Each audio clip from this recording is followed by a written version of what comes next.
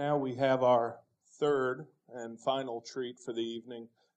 Rob is going to ask a couple of the folks that were integral in this coming together to come up and take a seat. Norman Lichtenfeld is here. Okay. And, well, Norm gets the wheelchair. George Shomo is here. He's going to be on the panel.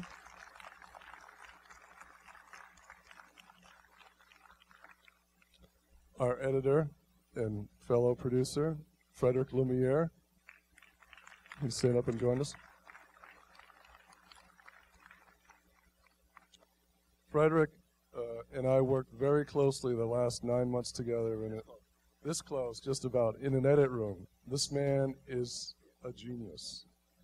And many of you may not know, he's also the director and producer of the History Channel's 10-part series, World War II in HD, which aired in November 2009. So he's the king. And also joining the panel is, direct from London, across the pond, is Jamie Habas, our cinematographer with all those stunning visuals. So you'll hear a true English accent from this gentleman. Okay. Since I think we have one more chair here on the wing, I'd like to recognize some people that were involved with the film. I'd like our visual effects supervisor to stand up, Jonathan Gibson from Toronto. Also with us, he's really a nice guy, is Lieutenant Colonel Max Hansen. Actor Ken Arnold is here.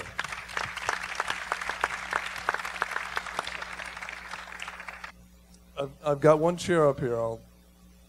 Ken, do you want to join us? You're an actor. You can ham it up. Sure. While we're waiting for Joe, what I want to mention about Ken is his ancestry is German. And when Frederick actually recommended that we use Ken for the part, I thought he looked fantastic. And I said, I just assumed he knew German. He didn't know a word of German. And I said that I wanted the part to be read in German. So why don't you take it from there? I panicked. Actually, what had happened was after I agreed to do it, 2 days later, I was working on a video for the IRS in Washington, D.C. And they sent me in to get makeup, and the makeup artist was from Germany, and she spoke fluent German. And I told her that I was working on this project, and I asked her if she knew anyone who could help me with my German. And she said, I can do it. So I went and I met with her, and we worked on it, and I worked on it for a good month beforehand, so I could be as close as possible that I could achieve. So. Fantastic job. Can I add a little something to this? You know, it's a testimony in how good of a friend Ken is to me. Because he worked with me on 2 films before. He was a loving dad in Tomorrow's Today, and then he was a Catholic priest in Father McGivney.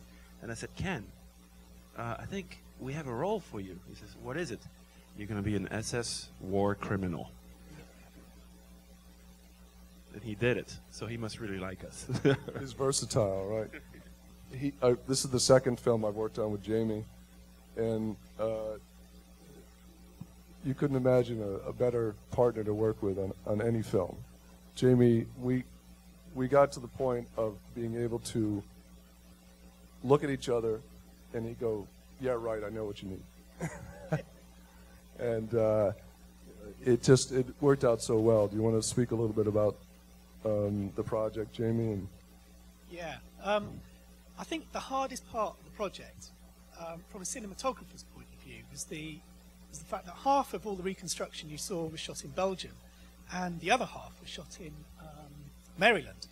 Now, that sounds okay, except in Belgium we had this beautiful, bright, overcast sky, which was beautiful for us. But then when we went to Maryland, it was blue sky, full sun. And there were some shots that we had to match, and there was one particular shot, it was Ken's shot, where all the soldiers and the jeep that you saw in front of Ken, that Ken was speaking to, all of that was shot in Belgium with the overcast sky. But Ken was shot in Maryland, and we had to match that so that it could all fit in. And it was a pretty scary thing to do. It was a pretty scary thing to do, but good old Jonathan over there, he got us out of trouble. Yeah, thank you, sir. Yeah. And I think my memory of shooting the Wereth 11 film was when Rob came to me and he said, we've got this shot idea. You don't have to do it if you don't want to. But what I'd really like is to see an SS soldier point a gun right down the lens of the camera. And I said, yeah, sure, no sweat, we'll do that. And then I thought, oh no, hang on a minute, that sounds a bit scary. Call me unadventurous, but I'm not sure that's a good idea. Anyway, I went and spoke to the armourer, and he said, no, listen, it's fine. We'll put a big bit of perspex in front of the lens. And don't forget, it's only blanks. It is only blank, so it's nothing to be worried about. Great. Okay, Rob will do it. So there I was, lying down by a tree, holding the camera. The camera was called Harriet. And this guy, he pointed a gun right at me.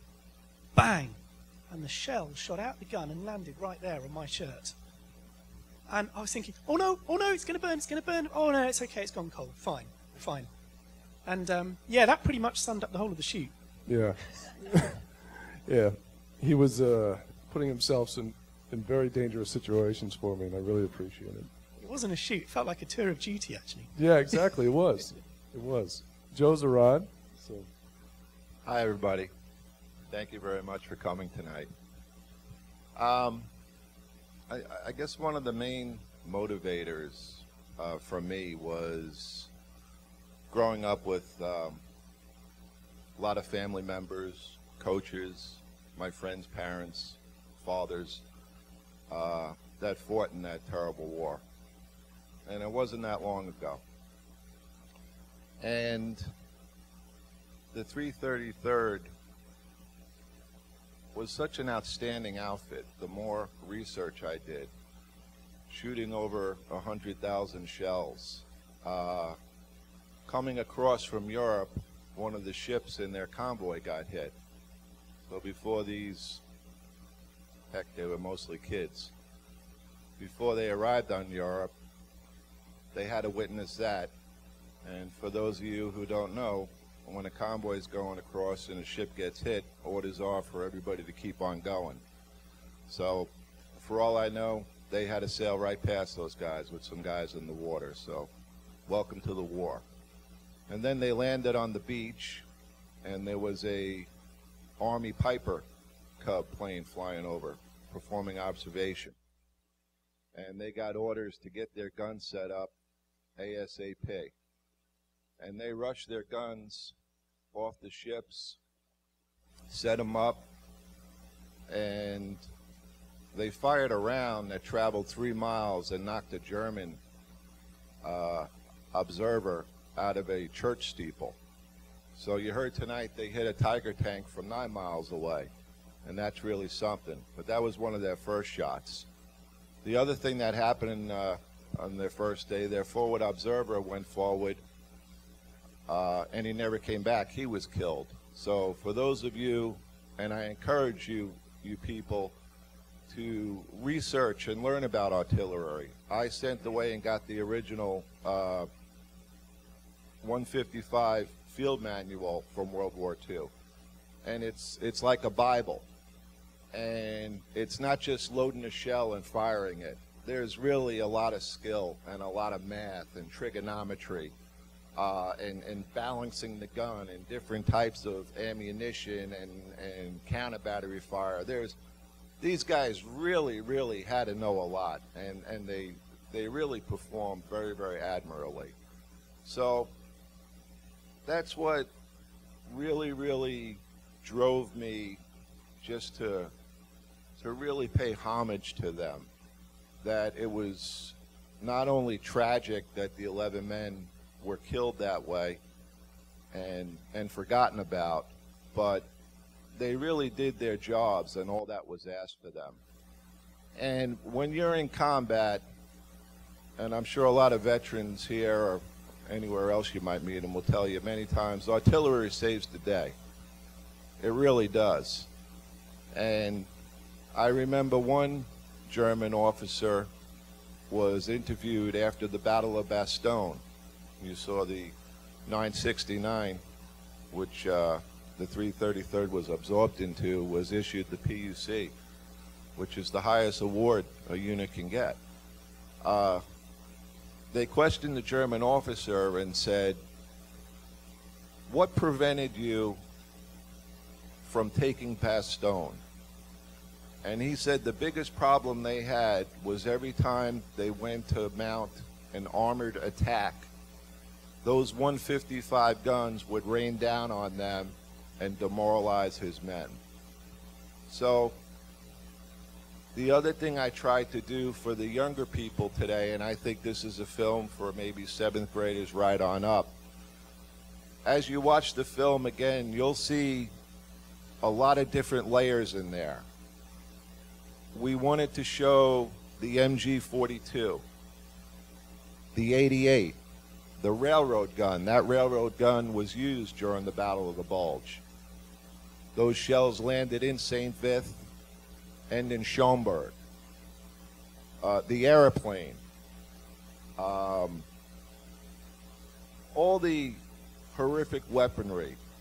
And just show kids what a wonderful thing our soldiers did not that long ago, and to remember them and to say thank you. And I'm just glad we made the film. These guys are very, very talented. I was making phone calls and sending out emails, and I was all over the place. And they just took all this and pooled their talents and went out. Everybody just became absorbed by the project and went out on their own and researched, spent hours away from their families, weekends away from their families, and they just engulfed it. And everything that I wanted to see, they did it, and it's amazing. So thank you very much for that, guys. Thank you. Thank you, Joe. Nice to see you here, George. Yeah, it's getting late for George, but Yeah. I'm glad you made it. I just want to say that echo Joe's comments. I told my wife this, that the driving force or the rallying cry for us was to make a film that was worthy of the 11 men.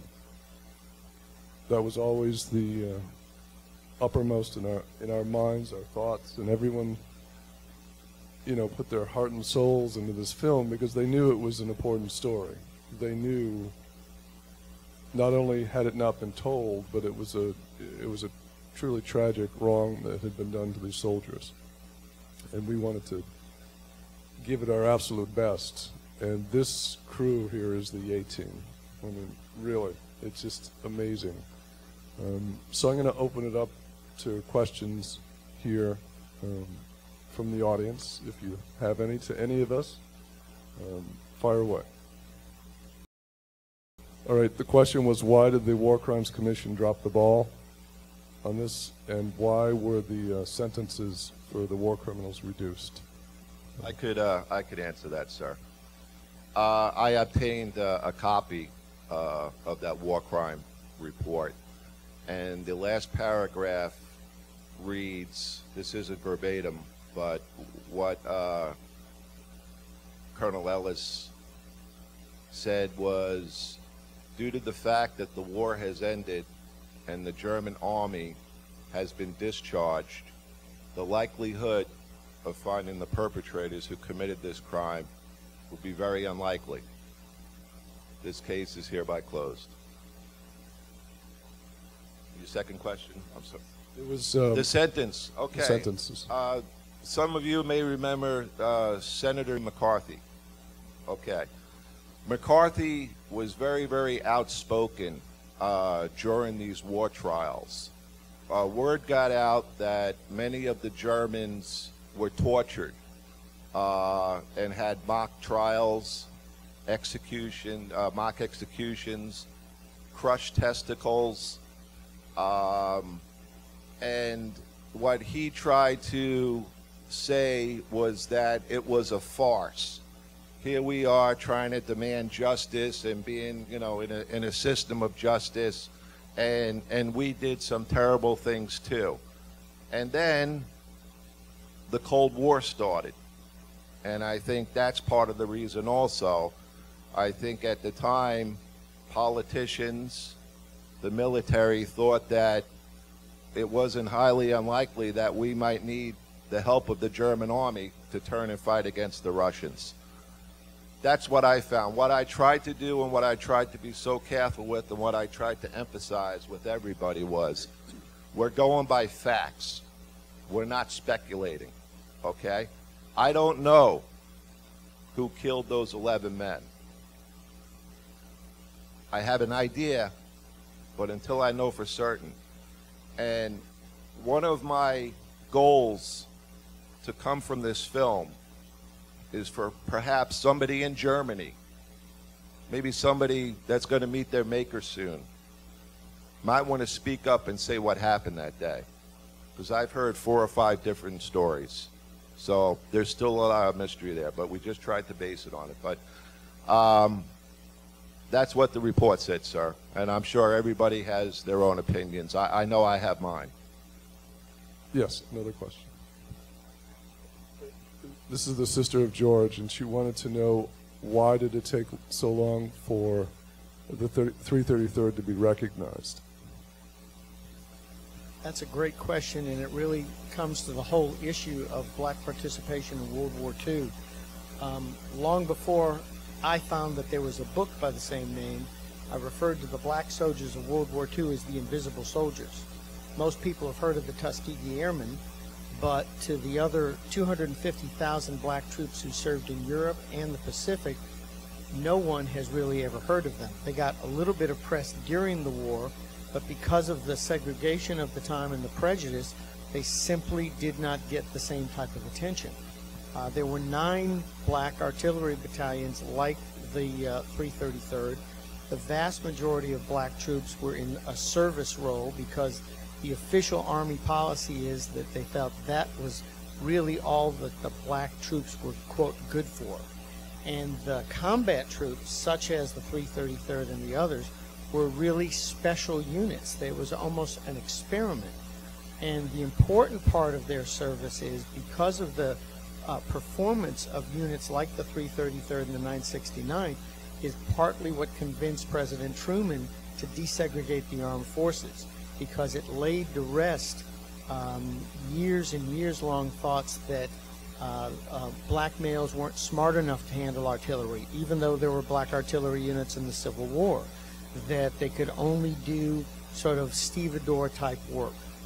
So the unit was very important, but there has been virtually no attention to the black soldiers of World War II, with the exception of the focus on the prejudice that they endured both in the Army and out. And I've told Rob this, but I want to say it in front of everything. The most important part of this film is this is the first film that talks about the service of these men. And it has nothing to do with prejudice. These were American soldiers. And Marshall Rainey said something to me a few weeks ago that I've just carried with me. He said when he was in England that the best compliment he had is when the English referred to him as an American soldier, because the black troopers took pride in the fact that they were soldiers, and no matter what anybody else thought, they took pride in it. The 333rd, the 969th were really crack outfits. And just to put things in a little bit of perspective and to whet your appetite, this that you've seen in this movie is really a small piece of the story, because the survivors the A and B battery and headquarters battery, who were evacuated the day before, they ended up at Bastogne with the 969th. They were encircled by the Germans. They were with the 101st Airborne the whole time the siege of Bastogne was going on. That's why they got the Presidential Unit Citation. So there's a lot more history to the black soldiers of World War II that's going on, and it's my hope that more and more people will pay attention, so that it's not that they were forgotten, they were never really acknowledged in the first place. But a film like this is very, very important because it focuses on the service, and that's what we should be focusing on. Not the prejudice they endured. Yes, that was definitely a part of things, and that reflects on our society at the time, but the service that these men did.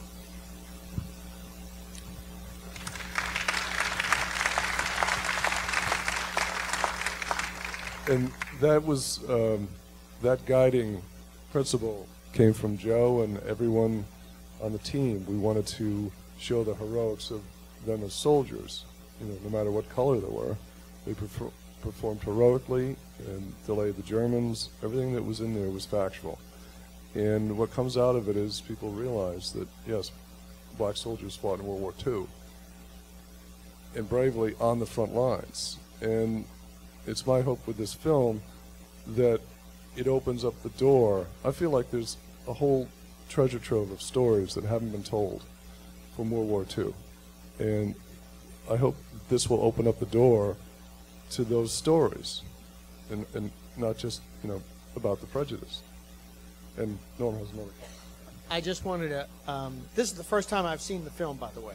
But what I really wanted to commend Rob for, and to back up what he's saying, if you notice at the end of the film, you saw black soldiers in many different roles. You saw the black Marines on Iwo Jima. You saw black soldiers, not just the Tuskegee Airmen, but in the many different roles that they served in World War II. And that's a great first step to just saying to people they were everywhere. There were Marines on Iwo Jima. There were black soldiers who landed on D-Day. If you've ever seen the pictures, and if you go back and look in the history books of, the dirigible balloons that they put up with the wires so that the low-flying planes would run into it, that was an all-black unit, the 331st, that landed on day one at Omaha Beach and put those balloons up. So they really were everywhere. We just, I say we, from a historical standpoint, really just didn't take note of it. I hope to be here again next year at about this time doing a follow-up story on another group, the 452nd Anti-Aircraft Battalion. Remarkable group of men. Shot down over 1,000 German planes and didn't sustain one casualty. Now those planes are going 100 to 300 miles per hour. And they had the deuce and a halves with the quad 50 cal sitting back there like that. Over 1,000 German planes. Those guys were special. If you want to read a great little book, it's titled Blood for Dignity. And it tells the story of how the 5th Platoon originated during World War II, when black troops were brought up to the front lines. Also, a lot of people don't know, most of the black soldiers that went to the front lines during that battle had to take a cut in rank and a 50% pay cut. Yeah. Very sad. So all we can do is keep looking for these stories, and they're gems, and they're special, and they're American history. And I'll try to do the best I can to keep honoring these guys. Because what it comes down to, we're all Americans, and they were American soldiers, and it's about time this stopped. Thank you. Another question? When my dad and I first, we went back to the Ardennes in 1994 for the 50th anniversary. I did a lot of research to find out where he was, what he did, and we became very, very good friends with the Otto Ricken, who is mentioned, and her husband, and they took us around to some memorials, and one of the memorials they took us to was the Wereth Memorial. Now, the memorial you saw in Rob's film is the modern memorial, which we're really, really proud of. The original memorial that Hermann Langer, who was speaking in the German, put up was basically a simple cross in the corner of a cow pasture surrounded by barbed wire so the cows couldn't eat the flowers.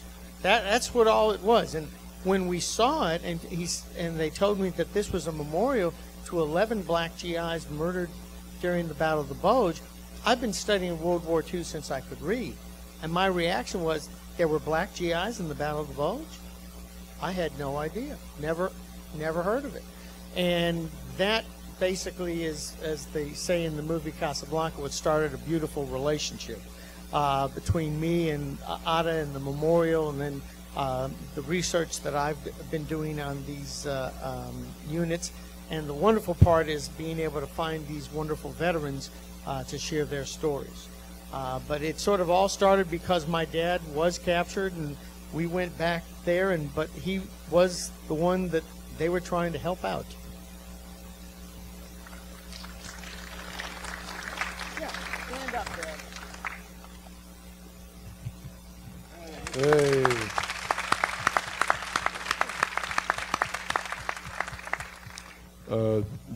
George, do you want to say anything? Not really. I saw it when it first came out, you know, for everybody on TV. That's the first time I saw it. And I was surprised. In a good way? Very good. It was excellent. Oh. And I still say, after seeing more of it, wow. Fellows that made it done a good job, believe me. Thank you, George. It's a great compliment. Another question? Well, I get a VA pension. That's about it. As far as anything else, I got a Purple Heart. Forget it. Yeah. Let me just add on to that. George and I have talked about his benefits, but one of the things that I found out in doing my research is, unfortunately, a lot of the black veterans, when they came home, did not really get the same benefits as the white veterans. One particular story I have of a man from Anniston, Alabama, who was part of Battery C, 333rd, spent 5 months in POW camp. He went to the VA to apply for POW benefits, and he was told that there were no black POWs. And it was not until the late 1980s, early 1990s that he was able to get benefits as a POW. So there's a lot of stories like that out there, but fortunately I think at this point we've got that corrected, and George has his POW benefits on now, which is great. They are owed it, that's for sure. Another question?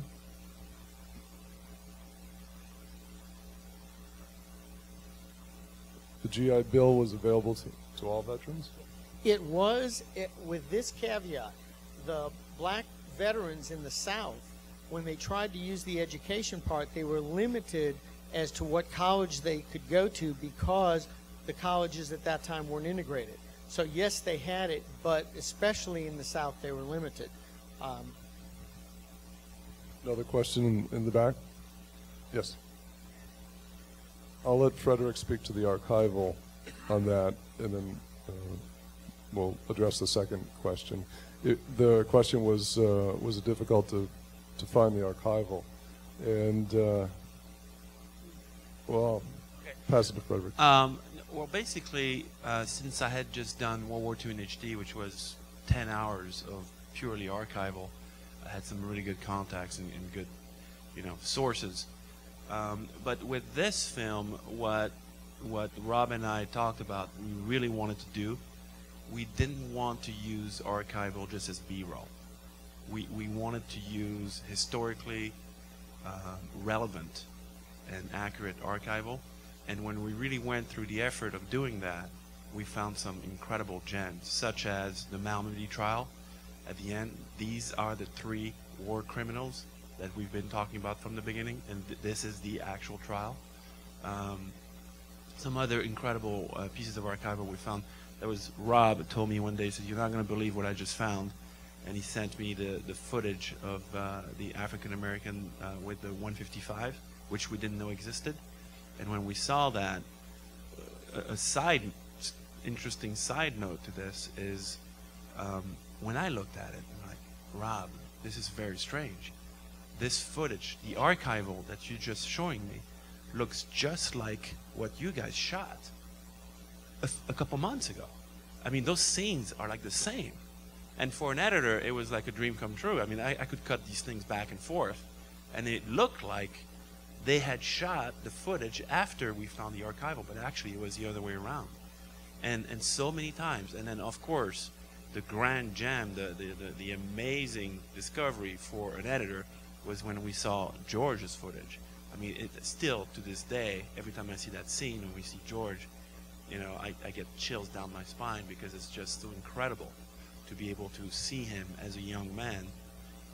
But so the long answer, that was a long answer, but the short answer is there's a lot of tools now where you can find archival by date, by location. And finally, I'll close with that. People will ask about the footage of that swim wagon with the patrol right at the crossroad when you see Malmedy and Saint-Vith. That archival was shot just hours after the murder. And it's 20 minutes away from Wereth. It's that crossroad where they are. It's 20 minutes away from Malmedy and about 15 minutes away from Stavelot. And these guys are celebrating something. They're smoking a cigar across ranks, so they're sharing cigars, which is not typical. And they're full of mud, and they have that swim wagon, and that swim wagon looked, I mean, just that whole scene is very eerie. Now, we use that. We're not saying these are the guys who did it. We're saying, you know, somebody, somewhere, gave us that archival for us to use. And these are the moments, I think, as filmmakers in archival-based history shows and films, that you feel very grateful that you find that kind of stuff. But And we know who had the schwimm wagons. There weren't a lot left. I think Norm wanted to add how George was found in the footage. Well, first of all, that footage of the black POWs has been around for a long time. It's been in just about every Battle of the Bulge documentary. And most people don't take any notice of it, and no one knew who they were. I was aware of it, and I had a suspicion as I got deeper into my research that it was men of the 333rd, but there was no way to know. When I first made contact with George and I was talking with him, at one point he told me that after the war he had gone to the movie theater and seen some newsreel footage of black POWs, and he saw himself. And it bothered him so much he didn't go back to the movies for a while. And the light went off in my head. So I made photocopies because I'd been up to National Archives and I had copied that film frame by frame as well as the video. And I sent George copies and I said, "Do you recognize these men?" And of course, the picture of him, he says, "Yeah, that's me." And then he was able to name about 6 or 7 other men of the group of the Black GIs that confirmed these were men of the 333rd Battery C. So we really did not know that until George just told me that little story about seeing himself. Just one more point about this, and I don't know if you know about this, but today I saw Beyond All Boundaries, and you saw that as well. Yeah. And it's an incredible film. They show it here every hour in this theater. It's like a really interesting experience. But George is in that film as well. And I don't think the producers who produce it know this, but if you watch that film tomorrow, every hour, you will see a shot of George in it. Which is amazing. It shocked me when I saw that. Another question? Oh, I'm sorry. Oh, I'm sorry, the second part.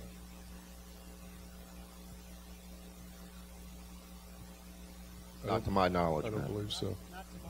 But one thing I would like to add, ma'am, as far as children or anybody here doing research, when I came home, I wrote to the National Archives and requested a copy of the war crime report, and it was sent to me. I then requested for the IDPFs, the individual deceased personnel files, and they were sent to me on each soldier. and I asked for what they call the AARs, the after action reports, and and the officer reports, the morning reports, and I was able to follow the 333rd from Camp Gruber. They saved the town once. The town had the biggest flood in their history, and all the soldiers went out and helped the farmers and a lot of other people too, and that's in there. But the National Archives has a lot of information, and it only takes maybe 3 or 4 months for it to come. And I got the 969ths there also, and they're incredible, talking about German half-tracks coming through the woods and them fighting them off and coming back the next day. And it's really incredible history, and it's there for everybody. Another question. So the first question was to George about the arrival of General Patton, and then we'll let Norm take the second.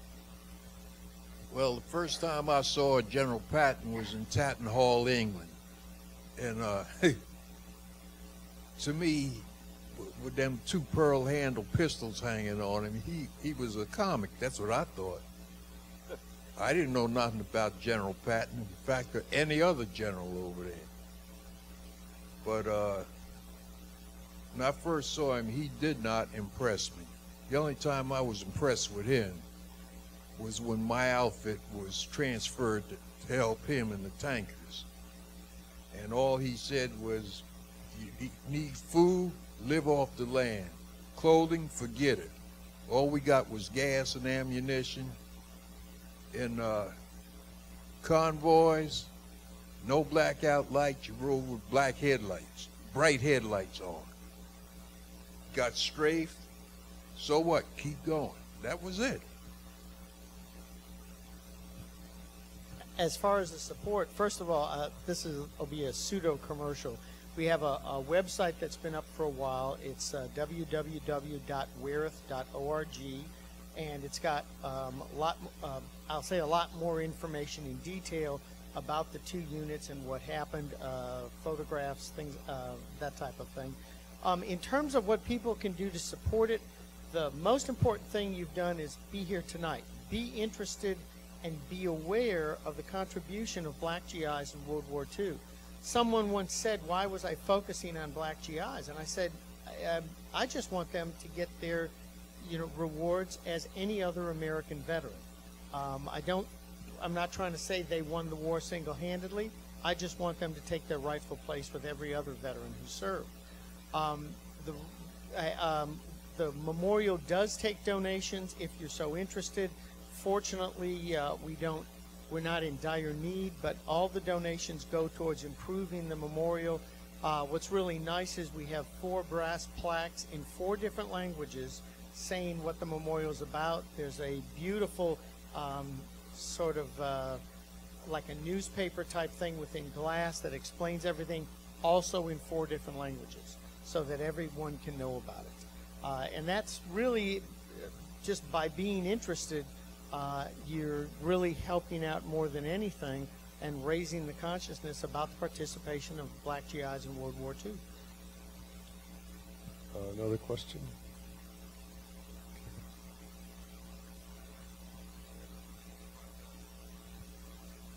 To answer that, I don't think so. We had a job to do, and we done it. We didn't think about anything else except doing the job we were supposed to do. That's it. True soldier. Yeah. This film, I'm traveling over to Belgium on Thursday, and this film will actually be premiering in the area where we shot and where the war crime occurred. It's going to be probably 10 miles away from Wereth, and there's a lot of, as far as I know, there's over 200 people that are coming, including representatives from the Army and Prime Minister of German-speaking Belgium. And I had mentioned to Joe and Frederick, I said, this is going to be a real emotional film for the Belgians to see, I believe, because of, it was their soil. And I think it's going to be a very powerful premiere over in Europe as well. Are there any other questions? I believe that's it.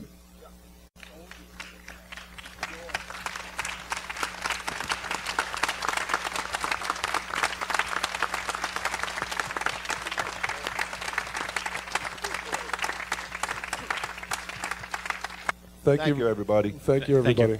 Yeah, thank you.